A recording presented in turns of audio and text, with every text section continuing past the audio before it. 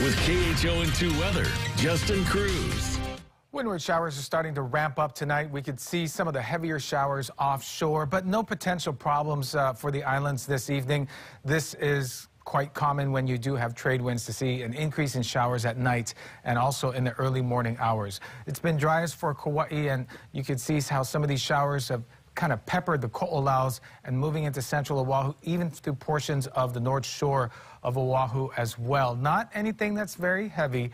Earlier we did see some really heavy downpours, or fairly heavy downpours for Hana Maui, but because the trades are so strong, it's keeping those showers and letting them move through rather quickly. Some heavier showers also for the Honoka'a area of the Big Island. Looking ahead to surf, well, we have still a high surf advisory due to strong trade winds.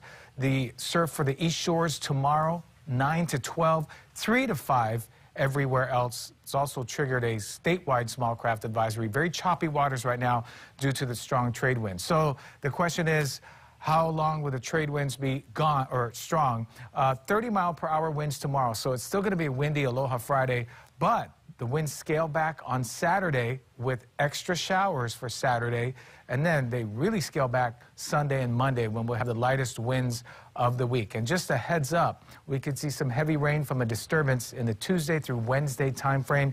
Can't rule out a thunderstorm as well. Bridget, over to you.